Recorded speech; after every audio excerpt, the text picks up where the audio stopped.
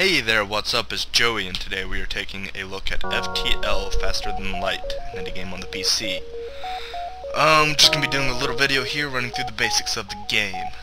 Normally, you would hit New Game, which would take you to your ship selection screen, but I've already got a game started up, which we are going to jump right into. Here is what the game is going to basically look like for the whole time. Bottom left, you've got your main systems and your reactor, which powers the systems.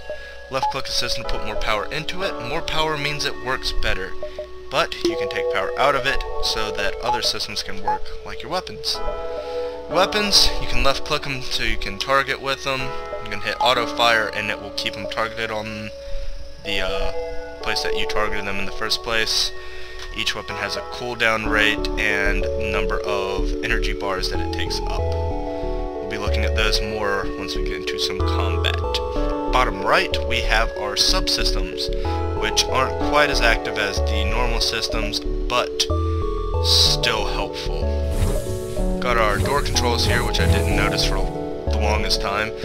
These are helpful if you're dealing with intruders or fires, because you open it up to the outside, drains all the oxygen out. No oxygen means that bad people can't breathe and that fires can't be there.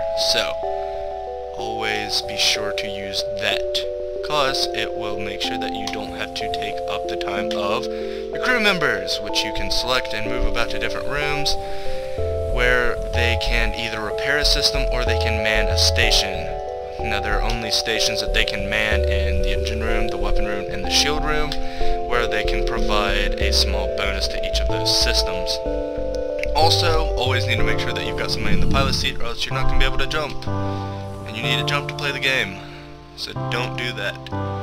Over on the left, we have the various crew members and their stats. If they stay on a particular system or do a particular task enough times, they will level up and then be better at doing that task.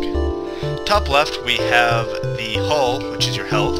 Hull hits 0 and that's it, game over. You're not going to play anymore because you are going to blow up. Shields are like your regenerative health.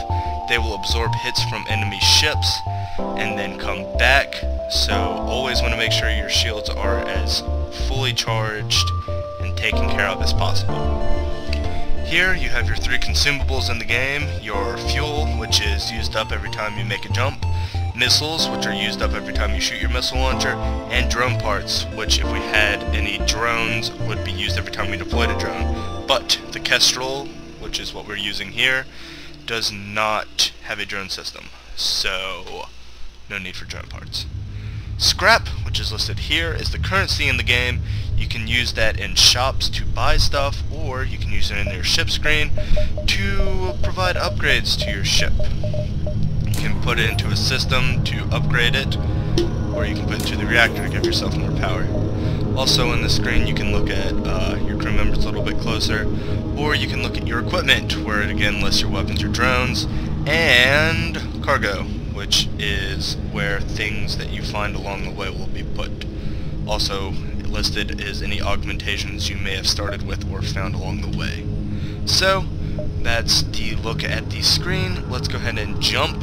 Here is the beacon map, where you jump from star system to star system to get from the left side to the little green exit system.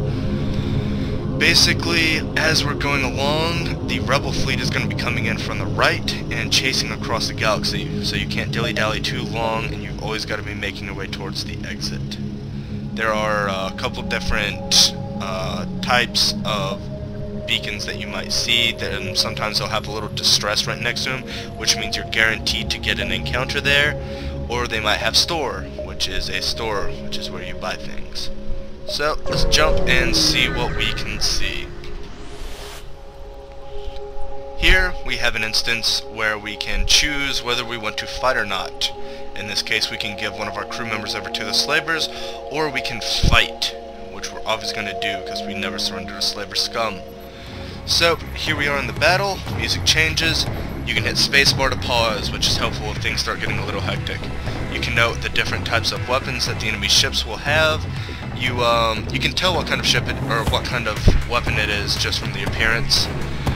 Strategy we're going to be using here, we're going to use our missiles, which bypass shields, to take out their shield room. And once their shields are down, we'll hit them with our lasers in their weapon room to take out their weapons. After that, it'll just be trivial, just taking out the rest of their hull. Right here we've got auto fire on, which means if I were to turn that off, then once it shoots, we would have to retarget it. And if I kept it on, the missiles would keep shooting at that room. We're going to go ahead and turn that off. They just saw an ion blast at us, which might disable our shields, which it did, but we took out their shields. But, unfortunately, after our shields got taken down, they shot a laser beam, which is currently destroying our weapons.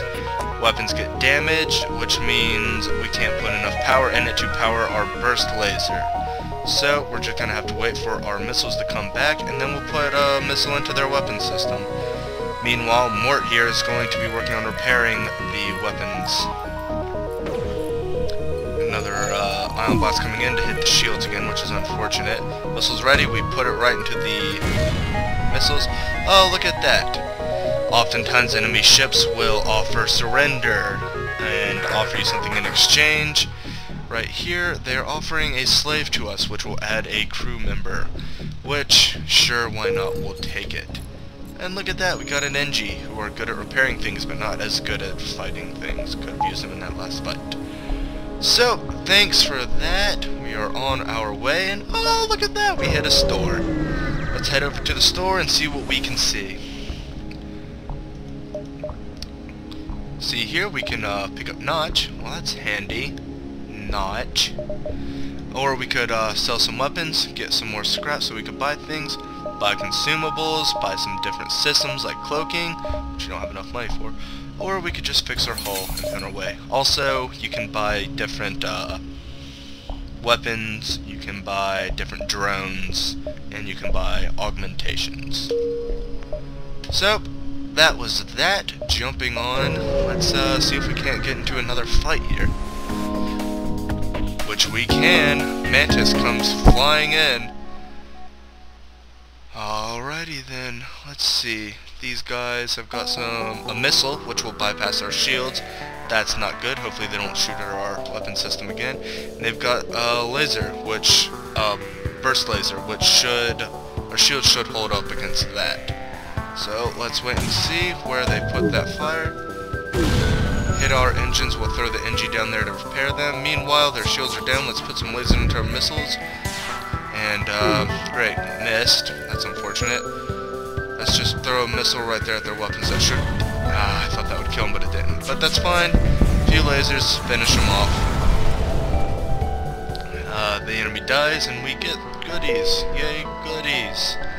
Came out of that relatively unscathed. Lost a little bit of hull, but nothing too bad.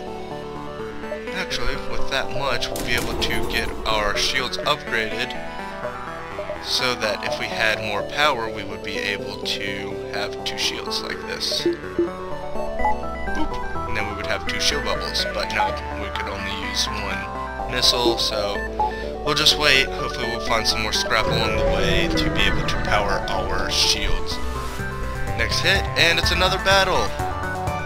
Who cares about the reason? Let's just kill them. And I haven't been doing this, but you can just go ahead and pre-target it so that once it's ready, it'll shoot. And let's just throw auto fire on so that you can see it shoots, but it stays targeted right there to the place. Ah, they took out our missile, our weapon systems again, but that's okay, because this missile's going to kill them. Boom. Killed them, get some scraps and whatnot. I don't think that's enough to get. No, down in the bottom right it tells you how much scrap you need. And up there how much you have. Obviously we don't have enough. But that's okay. Nice easy battle, and now we're going to go ahead and jump on to the exit, because as I mentioned earlier, here comes the rebel fleet.